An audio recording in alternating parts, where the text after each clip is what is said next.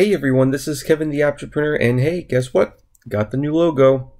Yep, we're going to make it more modern because why the heck not? Let's just keep things, as interesting as we possibly can, considering Uber keeps giving us the same old BS over and over again. Just with a new coat of paint, so it seems kind of fitting, Anyway, today I want to talk about a new feature Uber is adding to the app for the driver's safety.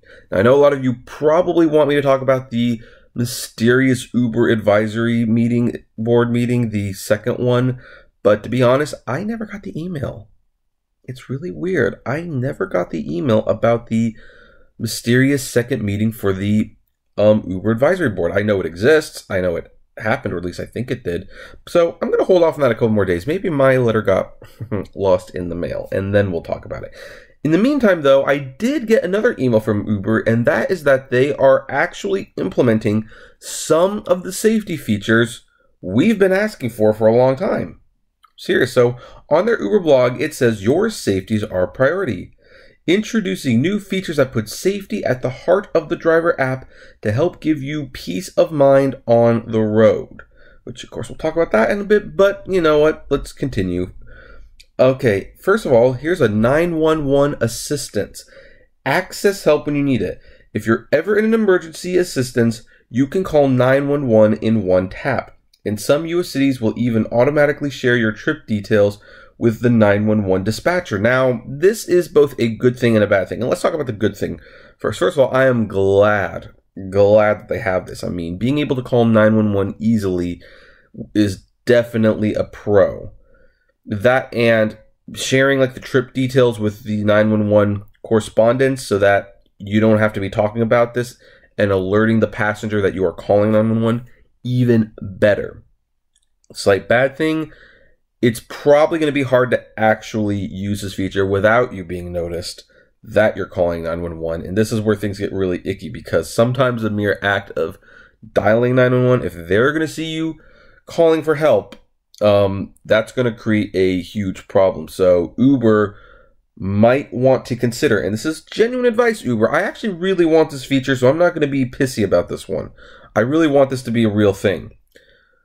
I would find a way so that the drivers could disguise it on the map so that it does not look like what it is actually.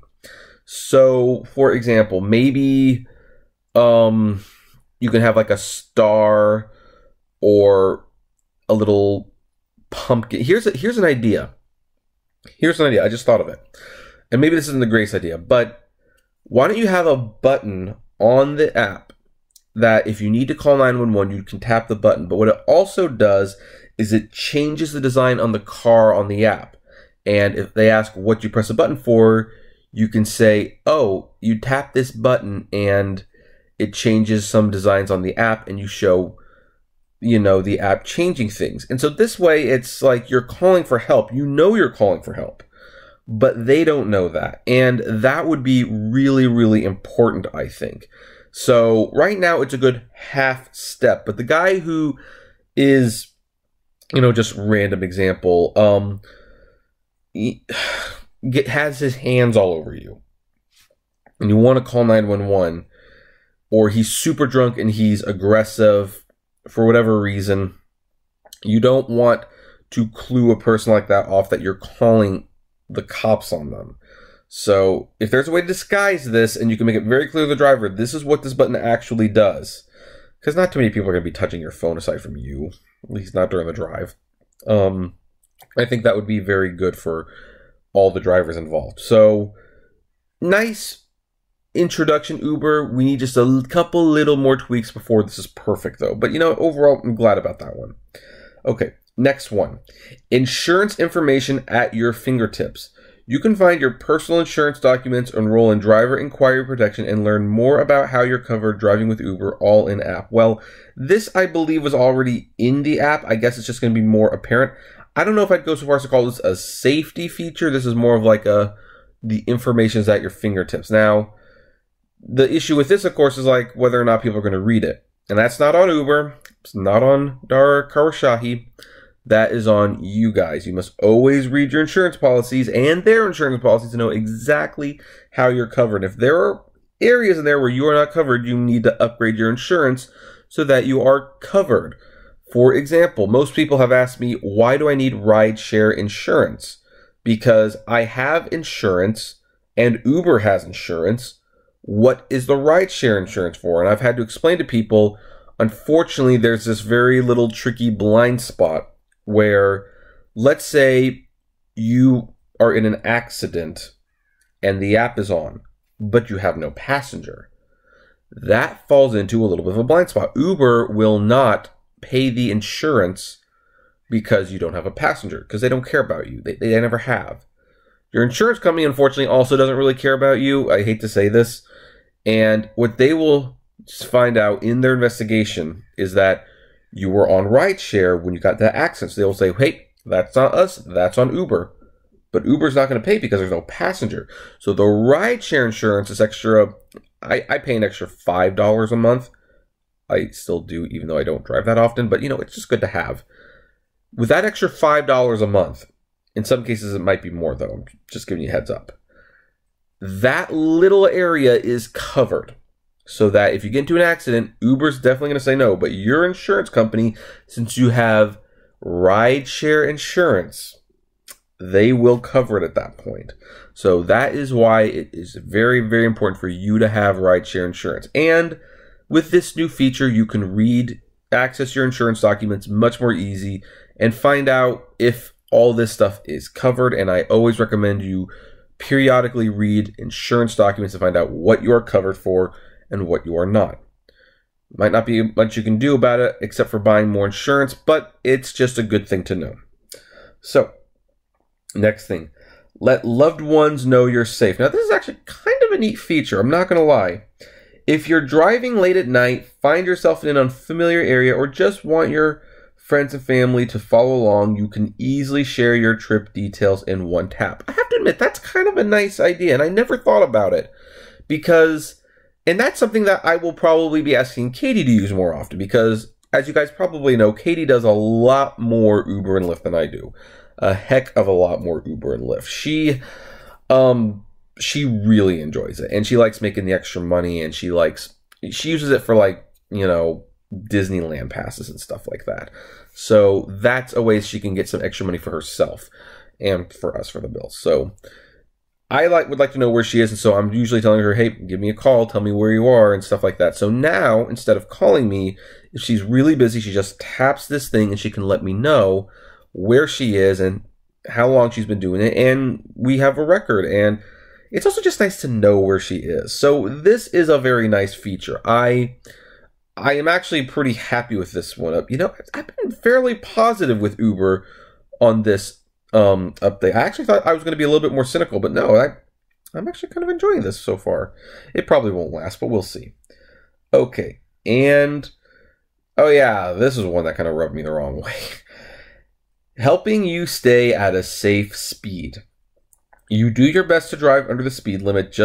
Just in case, we've added optional in-app alerts to help you keep track of your speed and the posted limits. Yeah, so okay, that one I rolled my eyes a little bit. It's not like it's an awful feature to have. It's just, I don't know, that seems so unnecessary. And interestingly, they've already implemented this feature.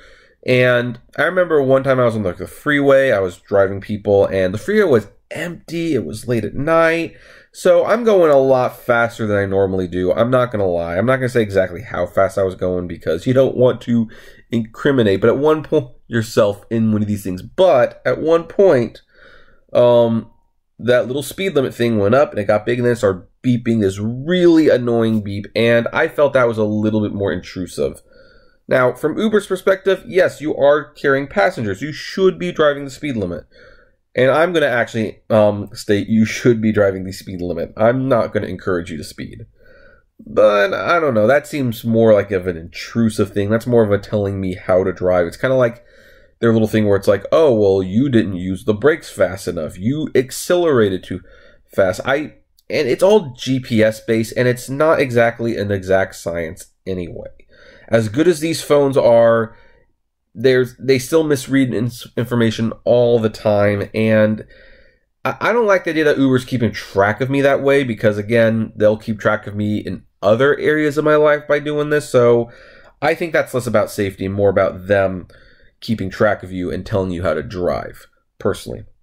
Now then, let's go together. And I also am going to just on a side note say the go button is definitely kind of nice. So let's go back up here. And what do I feel about this? Well, as stated, as I went on, I was a lot less cynical about this than I thought I would be. The 911 call is a welcome addition. I'd like a little tweak to see so that people aren't aware that you're dialing 911 and sending that information out to emergency dispatchers. But hey, it's a start. It's a very, very good start. The share your trip information with loved ones at the tap. Hey, that's a great feature too. The speed limit thing, But ultimately, it's still a little hollow in the sense that Uber still, at least in America, doesn't do the things they need to protect the drivers. They don't do the background checks for the riders. They don't suspend riders for bad behavior. If someone reports dangerous behavior, Uber is very, very, very seldom to actually do anything about it. They're not going to suspend that person. They're not going to kick them off the platform. They're not going to notify the authorities. I mean, in fact, if you think about it, how many stories have you heard about women being assaulted on the road that Uber, by the drivers, and Uber doesn't even notify the police? They don't even commit that the driver's going to be kicked off the platform sometimes. It's the same thing with the riders, especially the riders. The riders are who pay the money. They're the ones who feed Uber's coffers. So by that extension, that's why every time you see a driver get on the world of YouTube and they share these horrific rider stories and they share that information, Uber is not quick to act. Heck, they almost never act because it's like, well, that person might have sexually assaulted this person. They might have punched them. They might have attacked them. But hey, unless you're on NBC or CNN or whatever news station you watch with your own box, you are not getting kicked off this platform because that person paid the $3.80 to get to their destination and the driver didn't. So who cares if they had to go to the emergency room? And that's just the reality of it. Now, again, these safety features are nice. They are nice. And with a little tweaked improvement, then I will take them. I will take them. I want the drivers to be as safe out there as possible, especially since they're making so little money. I had to actually take an Uber ride a couple days ago. I tipped the lady $5 and she was a very nice lady and she was driving fairly late. This was 9:30. That's about the time women really need to start getting off the road because drunk people start coming in, and I was a little concerned about her. So knowing features like this are coming, it does make me a little happy. I just wish Uber would have been doing more a lot sooner, and I wish that they would hold the riders to the same standards they hold the drivers. But of course, as you're going to find out with a video I'm going to make this week about an eBay buyer that I'm having an issue with, that's just so rarely the case. So anyway, what do you folks think of these features? Do you like them? Do you dislike them? Do you think they don't go far enough? Do you think that they're a good first step? Do you think they're just what we need? I would love to know. So comment below, like, favorite, share, subscribe. If you enjoy my videos, consider becoming a Patreon member. It's totally optional, but even as little as $1 a month goes a long way to helping the channel run smoothly. And as always, flame responsibly. Have a good one.